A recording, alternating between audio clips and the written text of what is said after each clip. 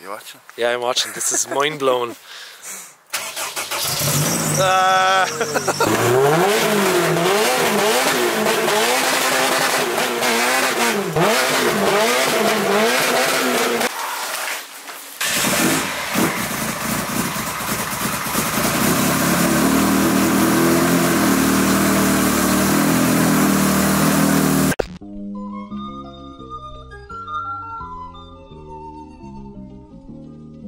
So I've come down to the border of Limerick and Cork, and I'm collecting some parts from my 86 off friend Jason, who has some nice cars.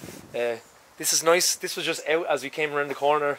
He was cleaning it, and yeah, sure, we'll give you a look at some of his stuff. This car actually is quite special. I don't know, a lot of people probably won't even recognise it, but it's Eric O'Sullivan's ex drift car that went to America. I have a poster of this. Yeah, I had a poster of this on my wall. This is Eric O'Sullivan's ex Rockstar Energy. It was 11 back then.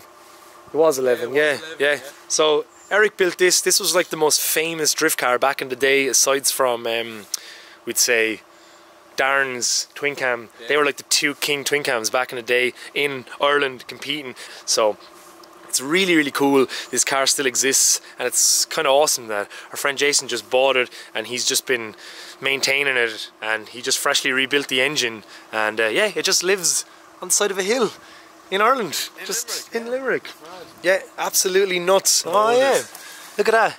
It's just like, so obviously the pop-ups don't work anymore because it has a whole like different front end on it and stuff, but it has the groove for the pop-ups. And Jason just put back in pop-up lights. Yeah, it just looks like it. It's such a great car. Yeah. He said it's 450 horsepower now, 450. It's got an F20C in it, and it's supercharged. When 86s actually used to compete in drifting, and it was really cool for a couple of Irish guys to get their cars shipped from Ireland to America and compete at Long Beach. So this car has like competed in a bunch of events, and it's just like back in Ireland. It's still alive, and it just, yeah, it's just lives in a very unsuspecting place. It came back to Ireland. Eric sold the car then to Brian Egan. It became the dealt with car, and that was pretty cool. Yeah, it did really. Brian had it looking pretty badass. It's been many colours, and this is probably one of the longest running drift cars probably in the world. Competing drift cars is still going. It's changed hands and looked many different ways. So it's all been repainted. Jason has just let me know that he got it repainted. He's put the brides in it. He's got a Zieg and he's got a Z2. Very, very nice. It's so cool how much history it actually has. Jason has a wireless starting system that made me feel like a little child here. Oh. You watching? Yeah, I'm watching. This is mind blowing. I'm so easily amused.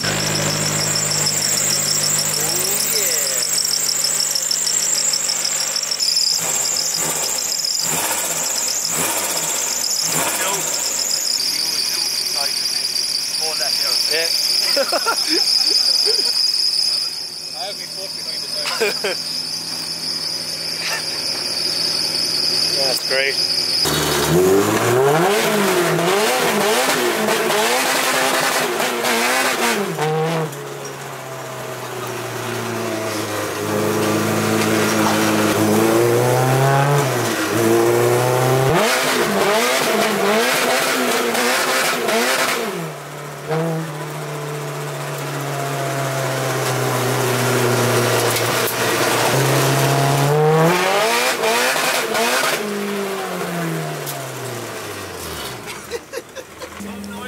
Oh my god, that's great.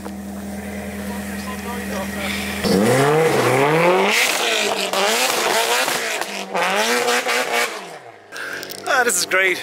Just a ex Pro Drift, just race car, just tipping up the old Irish road there.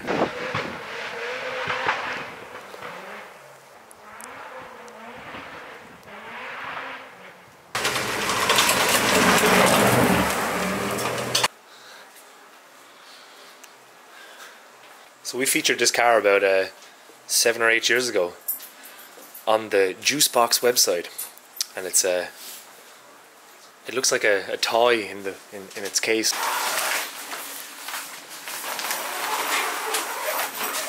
Not how you open it. A cylinder.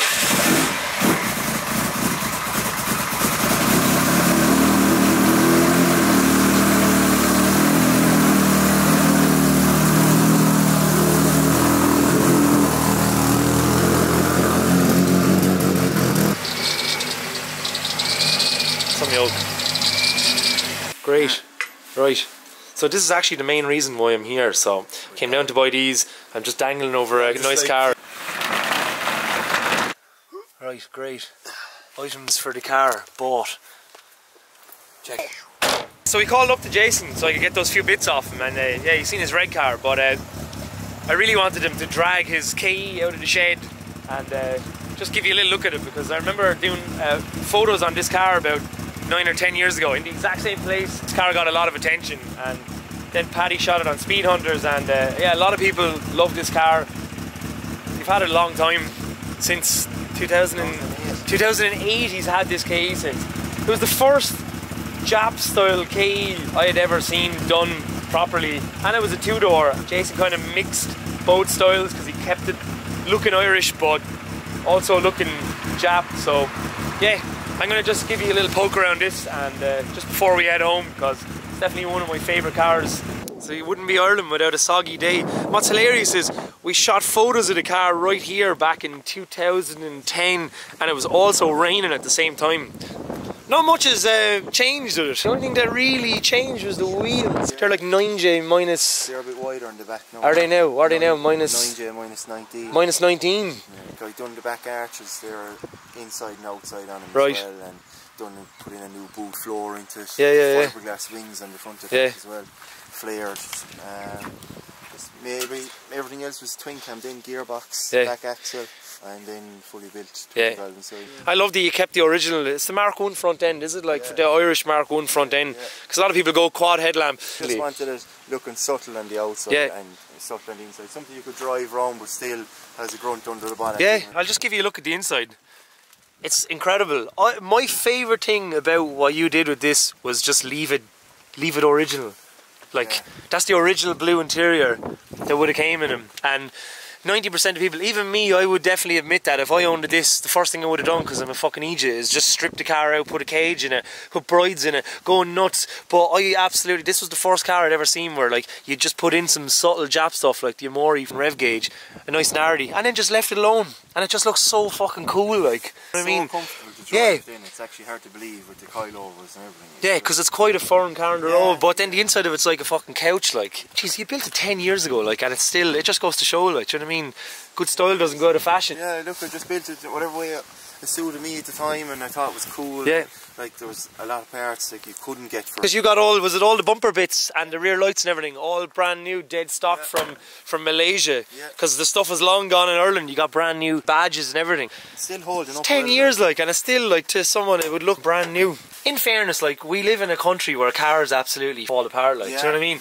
And the car has stood the test of time, like, and it is Corolla country. There's an old Corolla whizzing past there now with old Meyer in it. There's the old original dealer sticker. In the UK, it's actually an English import, so it's right. Told, Oh yeah.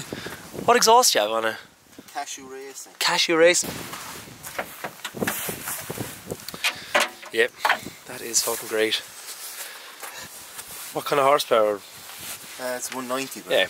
It's some car to move. But that's the thing, yeah, like. It's definitely one of the fastest cars, like, you know, I had, like, even though I had other 20 valves, I had 16 valve, everything, I had a HKS 5 engine, but this car is always the fastest of the lot. It's fully built, like, has everything Toda everything. Cams, rods. Then the bottom end is a standard crank, like ASL bearings. There was a lot of headwork done, polish and triple cut the valves and stuff, and it's on Omex ECU, Powercraft manifold and stuff. Yeah, the Powercraft Tornado manifold, is it? Yeah. That's the same engine that's in it since back then as well, and it's just been absolutely just bang on. Yeah. I got so sick of people messing me around trying to build engines, I just took it on myself. Yeah, just build it yourself. With another fella. it's still one of my favourite cars. And then like it's cool that you still have it. You never sold it. You still love it. Haven't done anything with it. Just changed the wheels. Just changed the wheels and drove it and enjoyed it. Oh, sorry, actually, there no. Oh, are they? Yeah, well, yeah. My missus bought in for my birthday. Yeah. Have to mention that. That's nice to have a missus that actually goes off and buys fucking, you know what I mean, like tech art trumpets or whatever they like, you know. Everything you bought the finest, the best of whatever, because it's just the only way to do stuff like fucking 10 years ago. Do you know what I mean over here? It. And like, look, not just because but like it's still the same. I've done and it's still timeless. It looks as good as the fucking day you did it. Like, it's raining and I don't want to stand around the rain for too long, so I just said I'd show you Jason's absolutely gorgeous two-door KE70 just before we head back to Waterford. Thank you, Jason. Just a real formal handshake. Typical Ireland. But I just think it's so funny that 10 years ago in this exact same place, in the fucking piss and rain, we took photographs of this car, and now we're back here all over again while I'm buying bits off him. And yeah, it's cool. The car's still here and it's still fucking great.